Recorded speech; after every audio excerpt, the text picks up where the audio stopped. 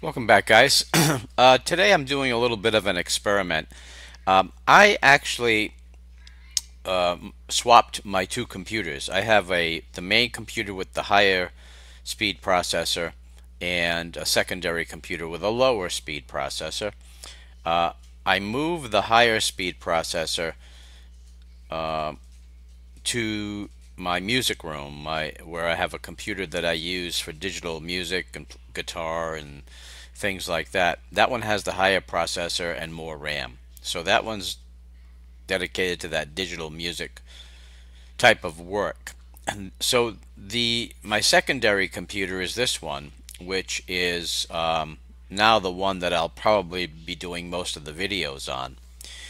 And the this secondary computer did not have a Wi-Fi card, so I had to use the adapter that I had purchased a while back. It's a dongle. It's a Wi-Fi dongle.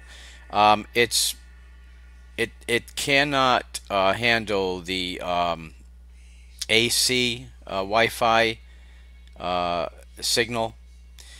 Only the N 802.11. You got the 802.11N and the 802.11AC. Well, the dongle that I had only handled the N. So, and I'll show you the two that I'm referring to. Okay, this is the one that I had. It's 802.11N. It's got a rating of 300 megabytes per second, backward compatible to 802.11G. I purchased that about a year and a half ago. It's worked fine. But now that this computer is quite a long ways from the router, I'm having trouble maintaining a decent Wi-Fi signal. So I wanted to get an adapter that would handle the 802.11ac. So based on some reviews and some research that I did, I selected this one here. Now, one of the things that I found with the 802.11ac as far as Linux is concerned is that there is some there's some difficulty with drivers. So I made sure that I bought one that had a driver that was available within Linux.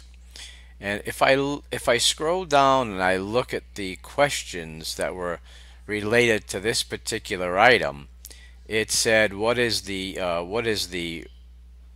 chipset, and it's the Realtek RTL8812AU. Well, I checked within Linux, and specifically Arch Linux had a driver readily available. Now I had to download the headers from my particular kernel in order to be able to load the DKMS module for this particular driver. So I did that, and now I'm ready. Since I just received the new dongle in the mail today, I'm going to run a test. So right now I have the old dongle set up, the 802.11n, and it's in a it's going to be apples to apples because I'm going to use the same USB 3 port, same location, obviously. Nothing is going to change, and I'm going to run a test on both of the items so that we can see whether or not there really is a big difference. Now, I ran a test a few minutes ago, and my signal strength here is terrible, absolutely terrible. I'm going to run another test here. Now, this is with the old dongle. I have not put the new dongle in yet. That'll be interesting in itself because I loaded the drivers ahead of time, so it should recognize it, and it should be able to be used. But let's run this first test.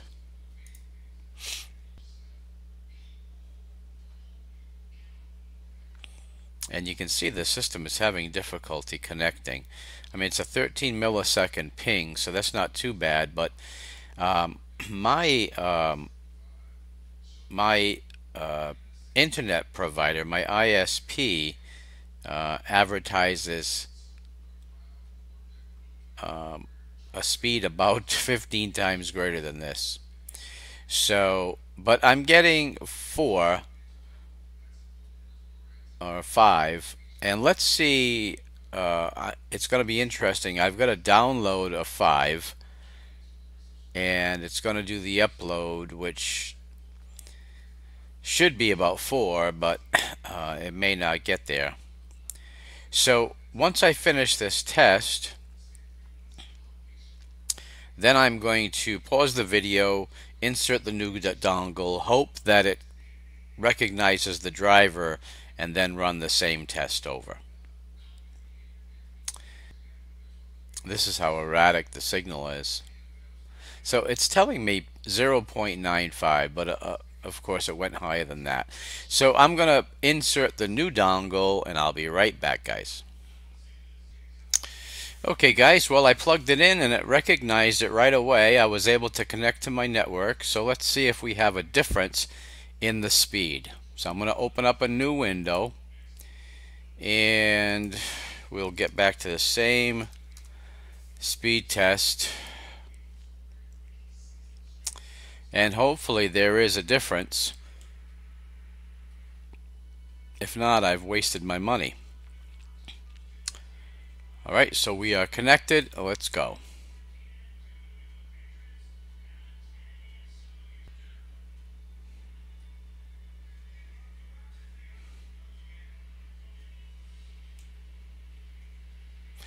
Well, it looks like we have quite a bit of an improvement. That's pretty significant. This should get close to 5.